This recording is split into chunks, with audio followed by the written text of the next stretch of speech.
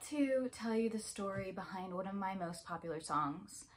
And it is one of the most popular songs because I was very fortunate to have it placed in the TV show Atypical on Netflix. It's on season 4, episode 3 at the end. It's called That Siren Hope, and it's from the That Siren Hope album. It came from a time when I was feeling really dark, and like hope was a siren, a mythical siren who lures you in with a beautiful song and everything that you want to hear, and then you crash and die on the rocks.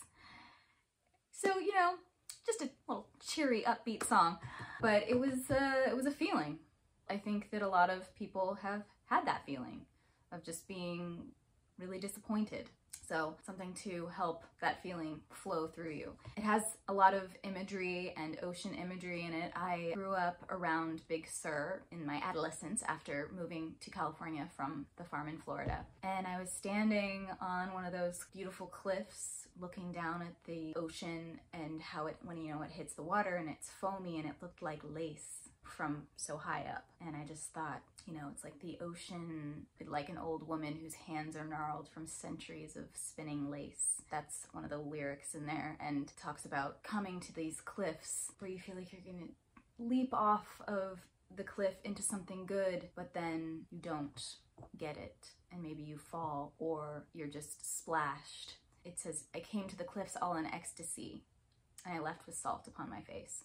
From the ocean, salt water or tears.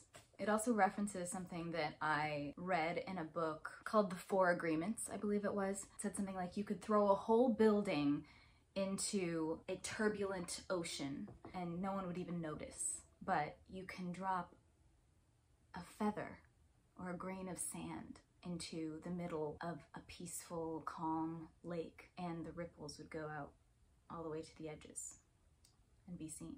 And it was a metaphor for having a quiet mind and that allowing your wishes to be heard. And that's something that I've definitely struggled with, having anxiety and just holding on to something so tight and just like, throwing rocks at it. I just want it, instead of just trying to be peaceful and really listen and be receptive.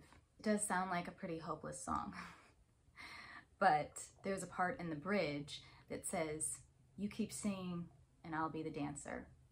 Because if you're singing about love, I'm gonna keep listening to that song. I don't wanna give up, not really.